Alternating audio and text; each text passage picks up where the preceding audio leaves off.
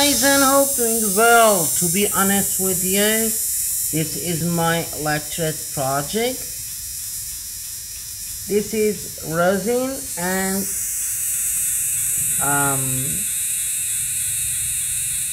vaseline, and also some beeswax, little bit.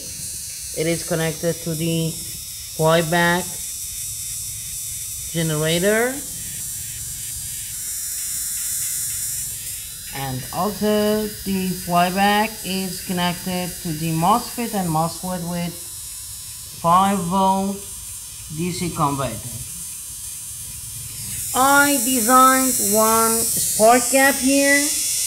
You know why? Because of if you connect the solution without spark gap to the high voltage, the electrons and the neutrons will be freeze inside, and they will not keep the electrons inside the solution because of the number of electrons and neutrons are the same exactly, and we should 100% make one spark gap.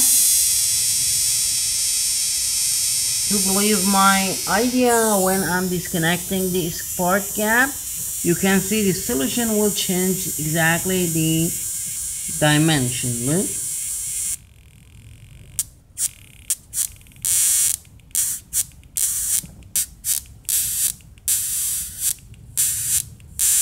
I start the temperature from 200 degrees centigrade and count down to the 150, and now the hot air gun like this is disconnected and the solution is going to be cool, and within an hour it will be ready. I check something that this solution should be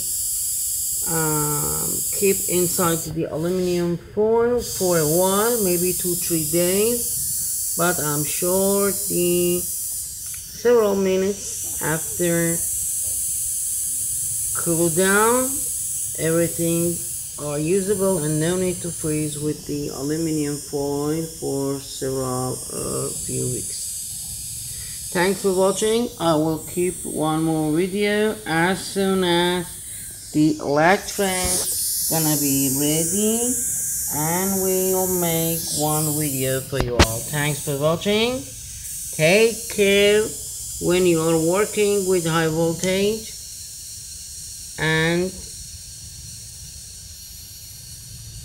take care when the rosin connected to the high voltage power source. Thank you and goodbye.